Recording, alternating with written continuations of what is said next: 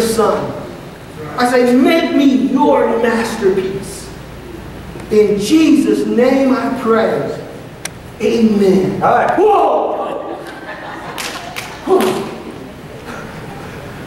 Who are you? I'm God. You said the prayer. Here I am.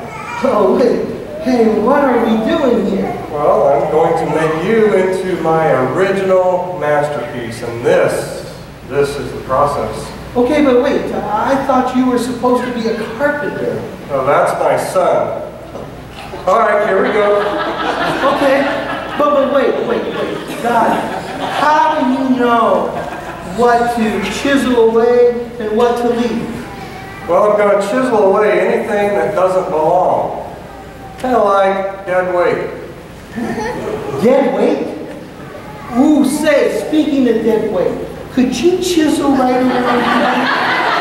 I mean, this thing showed up in my 30s and it just won't go away. I mean, I've tried everything. I've dieted, I've exercised, I've lifted weights. It's like, but hey, if you'll chisel it away and put a line right here, and then maybe like 5, 6, 8 lines right here, that would be so awesome. Wait. You know, so many of my children, they want to talk in this process. They won't allow me to do my work. So, do you want to talk or chisel? Talk or chisel? Talk. Okay. I choose the chisel. Okay. I want to bring up stuff in your life that I want you to work on. Like anger. I created the emotion, but you use it in the wrong way. Always comparing yourself to others instead of me. Tell little white lies because you want to people please. Lazy. Even though you fool people by looking really busy. Okay, time out. Hey, listen. I feel like you've been doing a really great work, and you know, I'm feeling pretty good right now.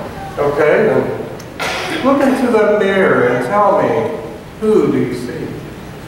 Well, I see me. Then I need to keep chiseling because ultimately, who you see and who others need to see when they look at you is my son. So will you allow me to continue to chisel and shape your life? Okay, chisel. But can I choose where we chisel?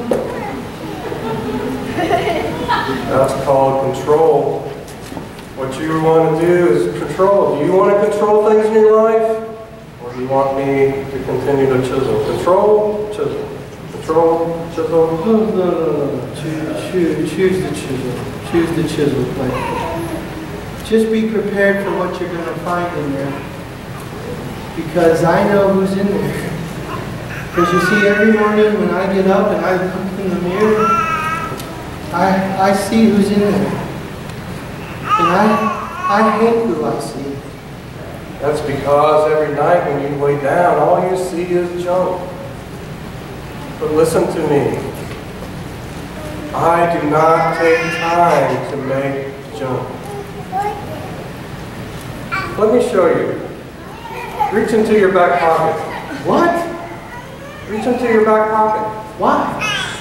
Are you arguing with me? Oh, God. Yes? I mean, oh God, I will do that right now. No. You were just saying my name in vain. Come on, it's just a name. It's just a saying. It's a name above all names. Yep. It's more than just a saying. It's more than just a name. I want to teach you something about my name. Go ahead, reach into your pocket. Good. Oh my gosh. It's a note. It's a note that I wrote back in college. How did you get that? Hello? Oh, yeah. Go ahead and read it. I love Becky. No, the the other. I married him, you know. Yes, the other side. Oh, sorry. Dear God, did I hear you right today? Did I hear you say that you loved me? Even though you and I both know that I've messed up so many times. Did I hear you say that you want to use me? I feel so useless. If you'll take me, then use me.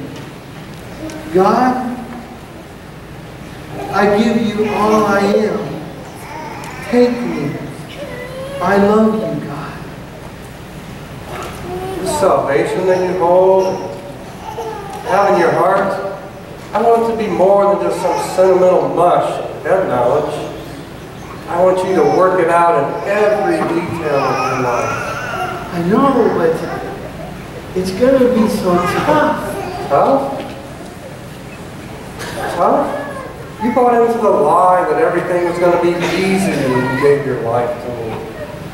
Oh, sure, there'll be tough times, but be of good cheer. I have overcome the world.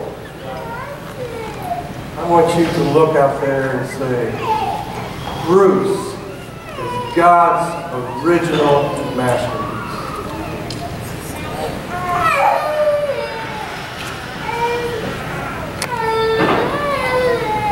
Bruce is God's original masterpiece. Yes, you are. And so are you. You see what we're trying to tell you? God doesn't make junk. You are His original masterpiece.